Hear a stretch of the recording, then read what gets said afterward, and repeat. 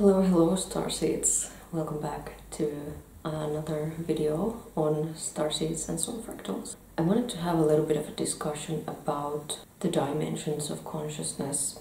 What I often see is an almost like a forced categorization of each dimensional experience. There's almost like this belief that you can only have one but not the other, or that when you're experiencing one level of consciousness, you're not experiencing the rest.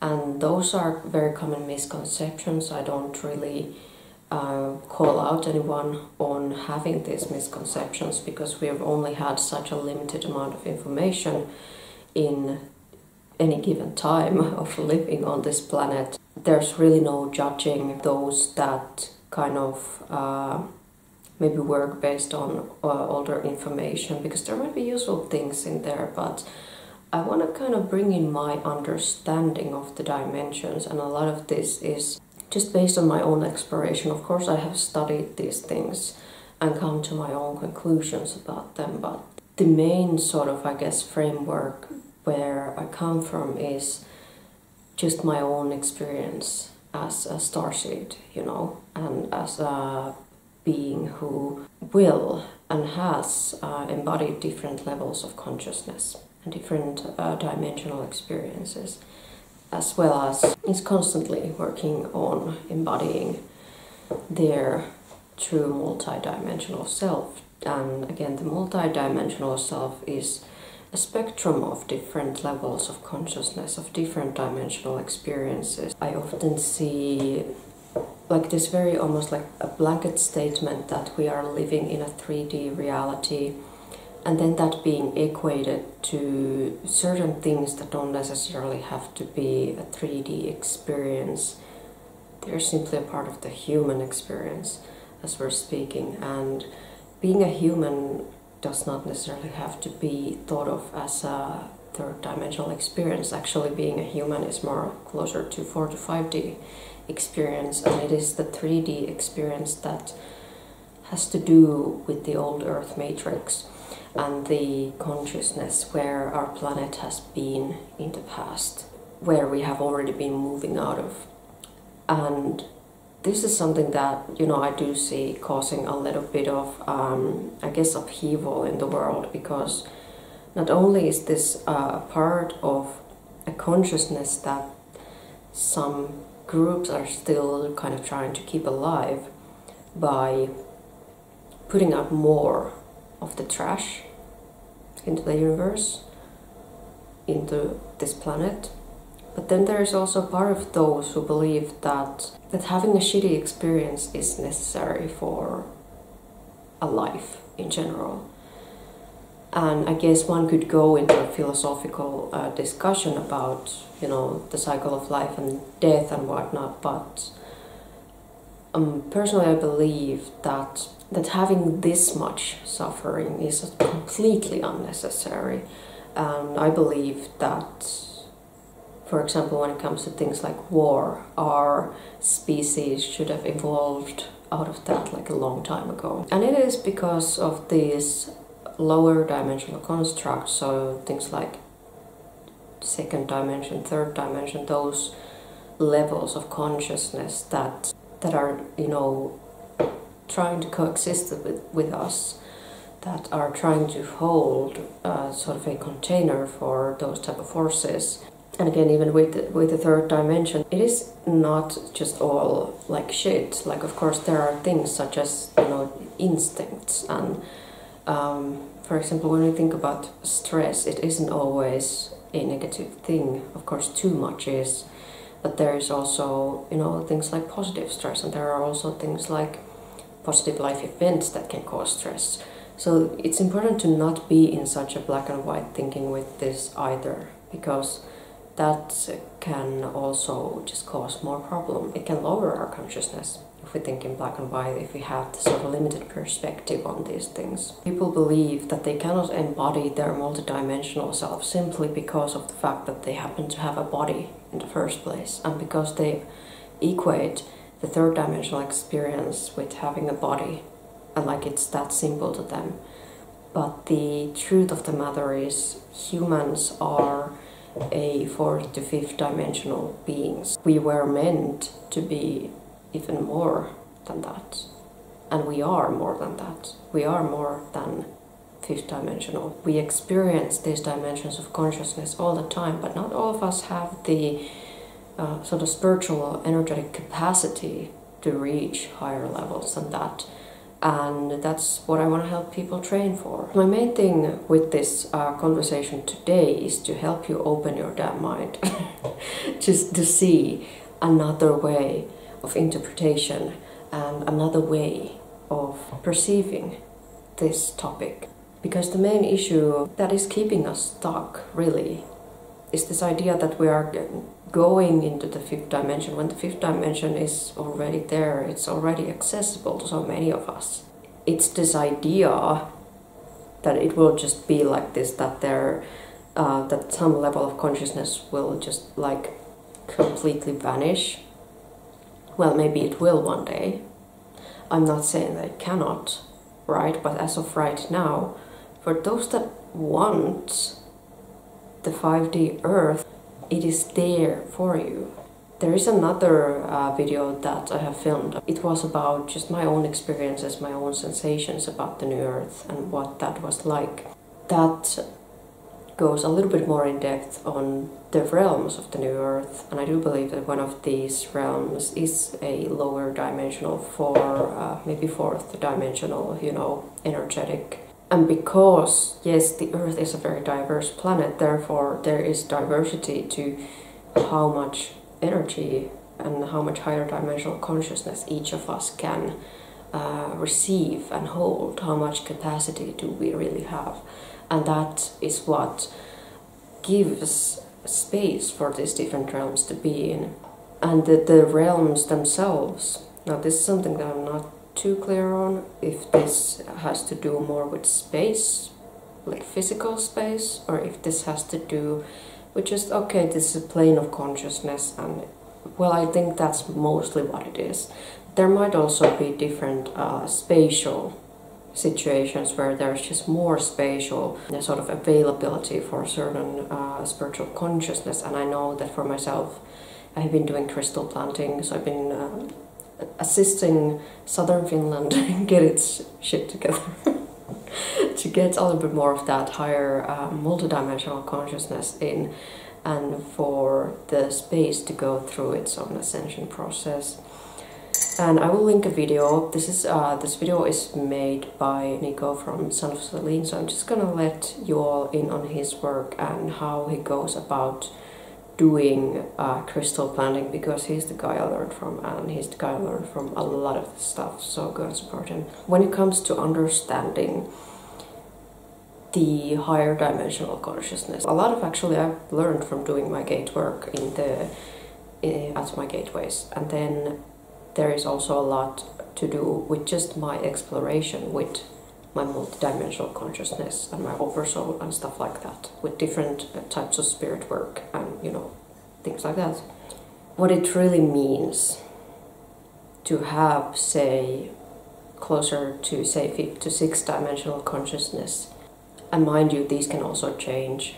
Sometimes we deal with different life situations, and and it doesn't necessarily mean that those levels of consciousness disappear completely from your experience, because once you have unlocked it once, you know what it feels like, and therefore you can reach that again. Kind of like, let's make this a little bit more human, even though this doesn't really have much to do with the human experience always. But let's just say you have a really good money month, you sell a lot of things, and then you just have a lot more than you had before. Now you know what that feels like.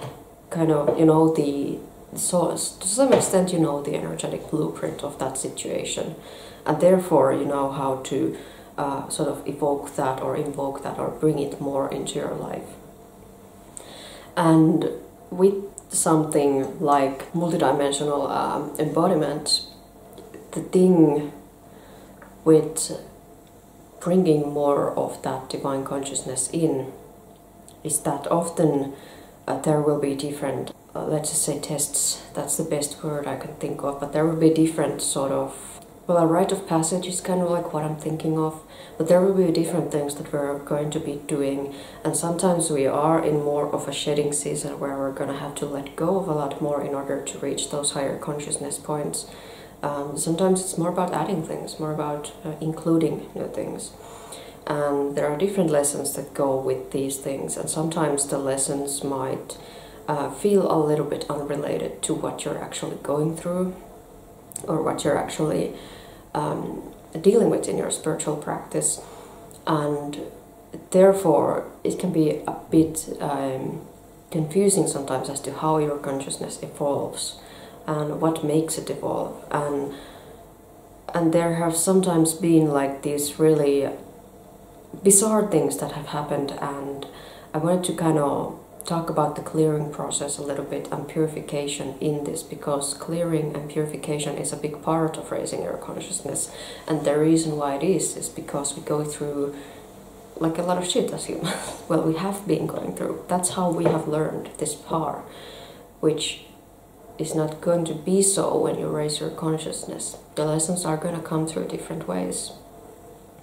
And a lesson is not a negative thing, it's a purely neutral thing. And that's also something that we have to work through. We have to do so much deconditioning in order to understand that we have put labels onto these different words, and we have almost given them a vibrational blueprint. And that is coming from us, it's not the word itself that is doing that. And therefore we have to decondition and kind of peel back the layers of different connotations and associations that we have put onto different things.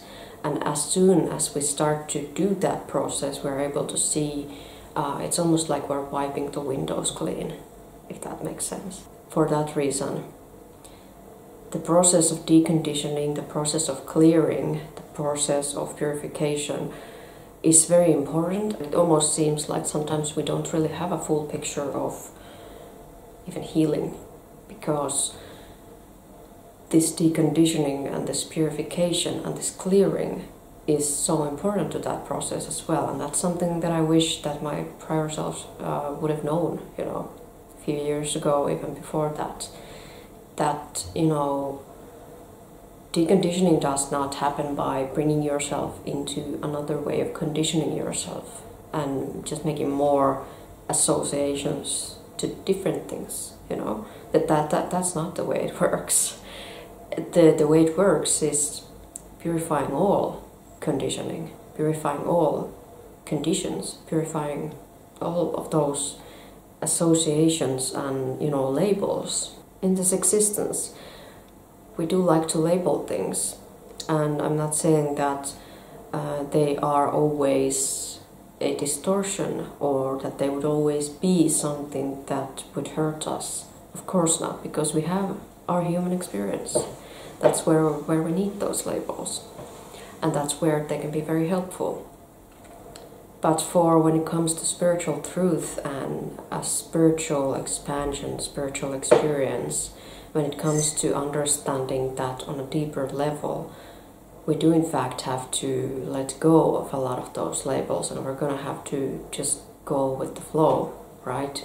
Going with the flow to, this stream of infinite consciousness, and not just trying to make sense or label or put more and more stickers on it, or try to understand everything all at once. It has to be felt, it has to be integrated and experienced. And that's another thing where the integration process is just as important, okay?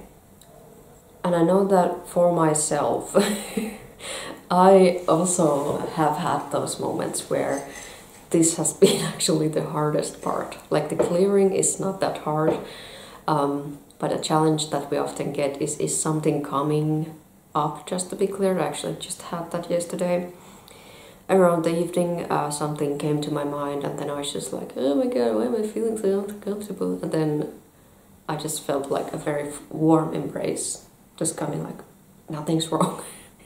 And then turned out I just needed to clear that. just needed to freaking clear that and move on and just let myself grow into a new way of being, which is very beautiful when that happens. We do have to learn new ways and integrate new ways of being and integrate new ways of divine love for us to be present.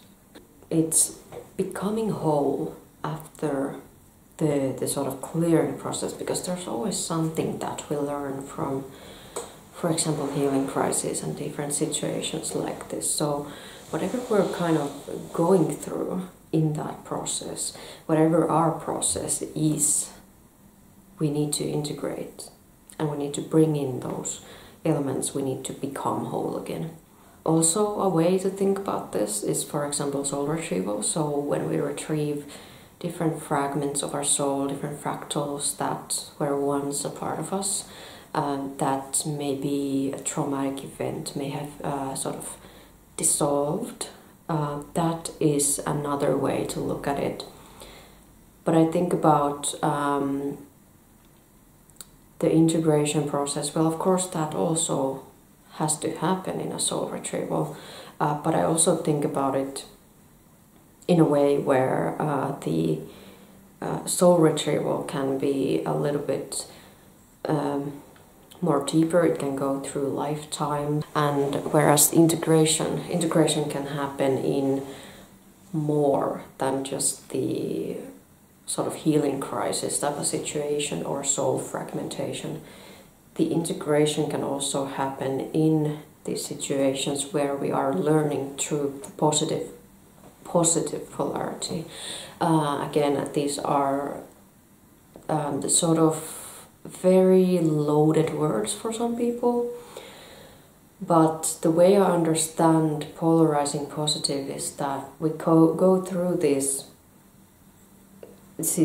challenges that are not necessarily traumatic or painful, but they are situations where we are expanding and growing, and that is where integration happens as well, because we're integrating, again, a new way of being. We're integrating a way of life that is going to flourish and just expand and blossom more, rather than integrating a healing situation or integrating something that was once lost. So there's a different dynamic there, and I think it's important that we remember that throughout our journeys, because whenever you see somebody who's very positive and who's very balanced and peaceful and who's sort of emanating that aura of a very uplifting energy and even very healing energy, very beautiful energy. When you come across someone like that, someone who's speaking about things in a very positive and uplifting way, and they're not necessarily coming at things from this place of like just wanting to make everything about shadow work or wanting to make everything about digging into your pain and just dwelling in their suffering, right? And I'm not judging that. Okay, you are where you are, it's okay. Remember that we are all in different parts of our journey, and trust me, I've been in that state. And that's, I think, another thing that, like a lot of people might forget, that my state of spiritual consciousness was not like this all the time. You know, I went through a lot of things, and that does not mean that I'm gonna have to stay where I was.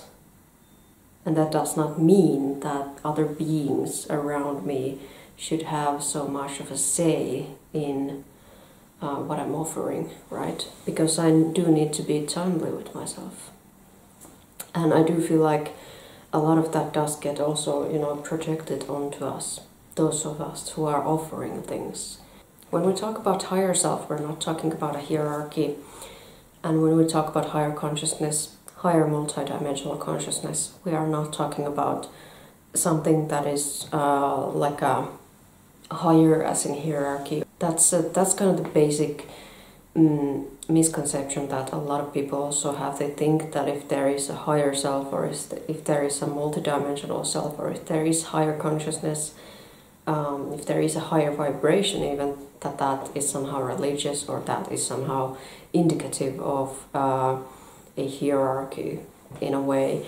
And to me that's just not the way I understand it, because again we can embody more of these levels of consciousness at once.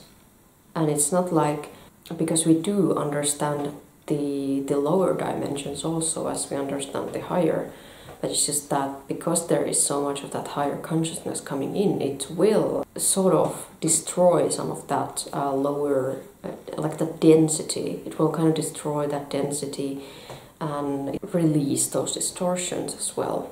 And distortions, there are also distortions of these dimensions. We have to keep that in mind, because there are beings that are trying to portray a certain image of these dimensions without really experiencing them, or without really wanting to understand it. Like there are just many false fifth dimension matrices out there, where a lot of people, mistake that for the real thing, unfortunately, is because they just want hope, and they just kind of want a savior. That's where we have lost our way, and we have given our power away. So please just remember that you have the power, and ascension starts within. It's not some savior coming to, take us all to another planet, or take us all to the new earth, or take us all to the 5D, whatever. It's not like that. Ascension starts within. It starts from the core of your soul. And that's where also all of these higher dimensional activations start. And the way I see the dimensions themselves is that they are different perspectives. So it's just like you just have a different lens, right? You just switch a lens. You look at things from 5D, 6D, 7D, 8D, whatever. And to put this into, I guess, more practical terms, for example, my human higher self is more like a Pleiadian. Like it's almost like a Pleiadian human hybrid that I got going on for my sort of fifth dimensional consciousness, or fifth to sixth dimensional consciousness, I should say, because it's not like a harsh line of like here's where a dimension ends. But the Pleiadian consciousness is very close to human, and that's why they are very approachable, very just so calm and loving, and I'm getting chills because Pleiadian consciousness is also very close to me. It is, one of my star families of the purest light is Pleiadian, one of them is Andromedan, and I also have a sort of like an avian warrior team, warriors of true, pure, divine light, and that's what we're doing as birds. Which is, it's just fun. It's a lot of fun for me. But my human higher self might have more of that Pleiadian consciousness, and then my other starseed layers, more 6, 7, 8, 9D. But say, for example, if I wanted my sort of I am presence or my ascended master consciousness, I would go maybe around from like 70 and up.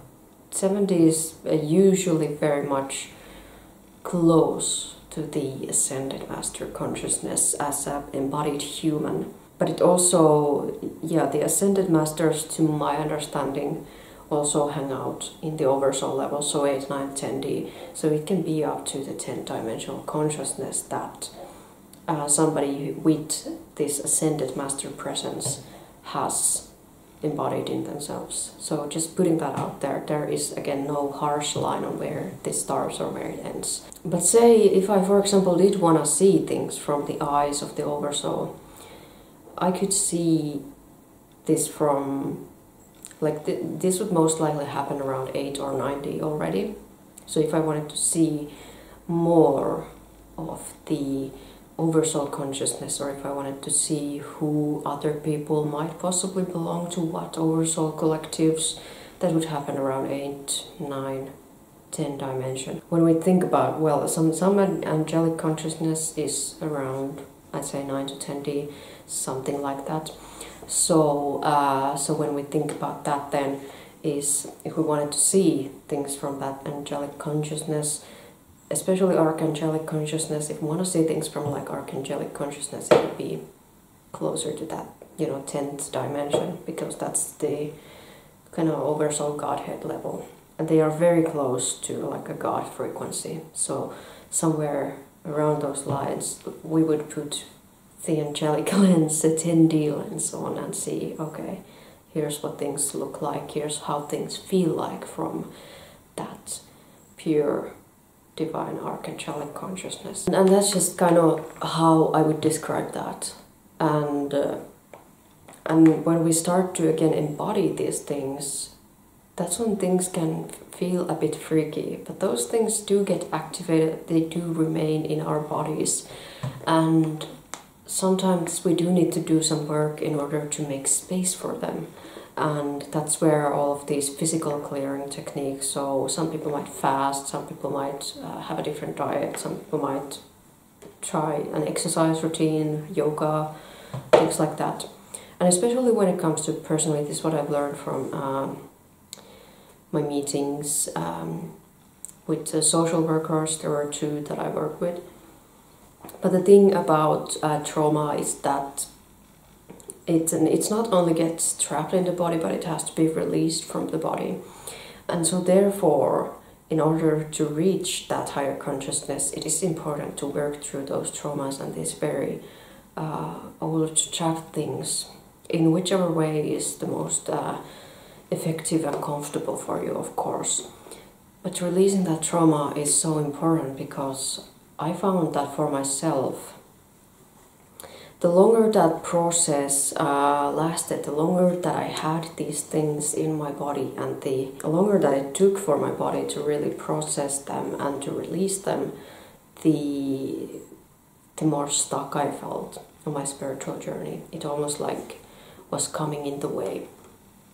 And so therefore, as soon as I started to, see a therapist again, and I went to, see these social workers that started to really help me in this whole entire process of clearing my vehicle from that trauma and clearing my vehicle from all of just the shit that I've been through over the last couple of years, and even more, because trust me, there has been that I have experienced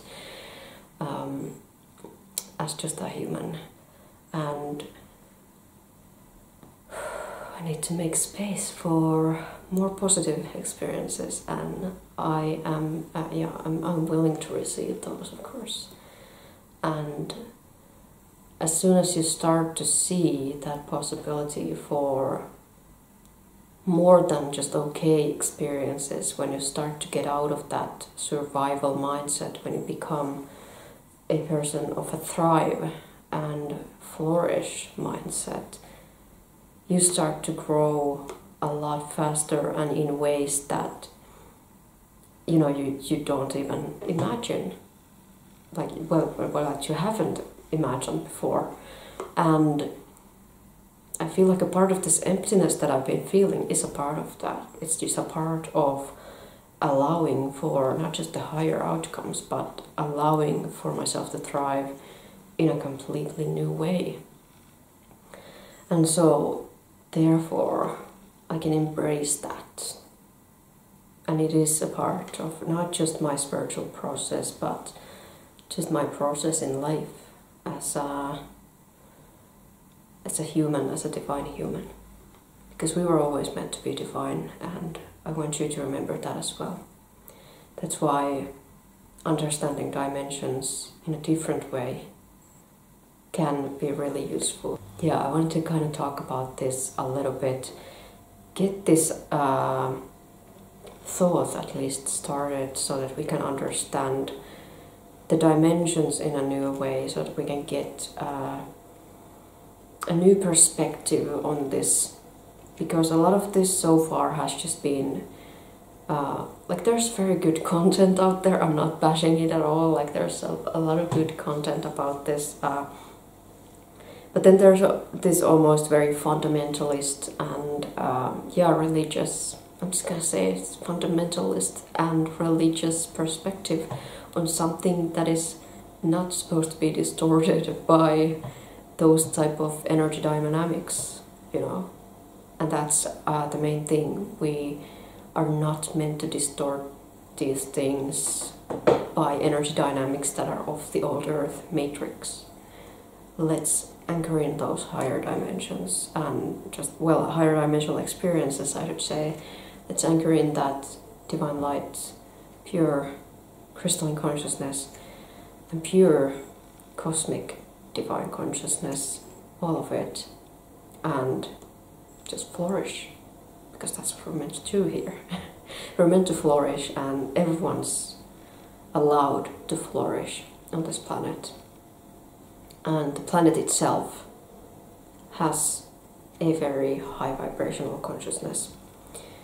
To my understanding, it has until up to like 13 dimensions available for us. 13 divine dimensions of consciousness available for us on this planet.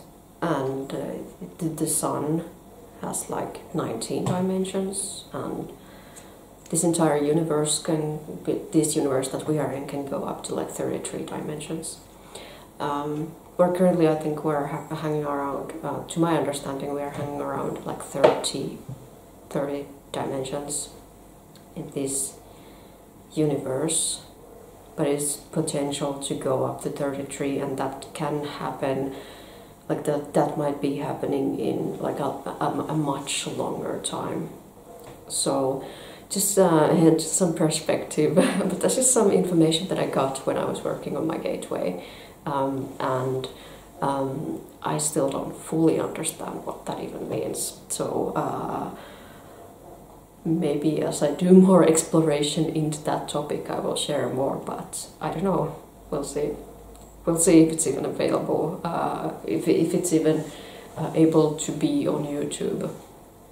But I just wanted to kind of say that, because just us being on Earth doesn't mean that there isn't more multidimensional Earth consciousness available for us, because like the 5D Earth is already there. Just go. And the 6D Earth and all of that, it's already there. And I've actually been connecting more with the 9th dimensional Earth recently, because this is what I've been called to, you know, connect to. And I feel like especially with like the 7, 8, 9 dimensional energetics of this earth, they are a lot more available than they were before. So I would definitely recommend people kind of take some time and expand their perspective on this topic. Thank you for listening. Maybe I'll get back to this topic at some point. Love you all. Take care. Many snout kisses and stay inspired.